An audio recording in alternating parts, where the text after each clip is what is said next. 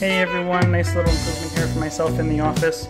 So when I go and import doors into our door software, I need to go and select the client. So let's say Thomas Phillips. They need a new job. That pops up down here at the bottom.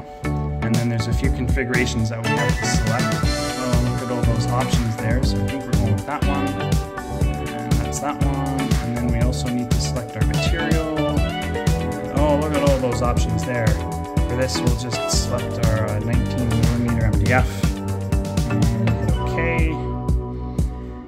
So there's that, the job's done. Title's in, job's ready to import. But let's try and make that faster.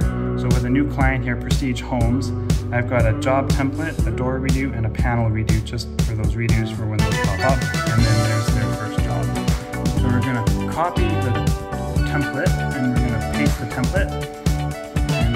Template is everything is already selected, so it's all ready to go. So now if everything was done right, I've copied a name from these files here, which get sent to Syskin or are used to import into the software. We're going to hit Control V, which is paste. That name is now in there. Enter.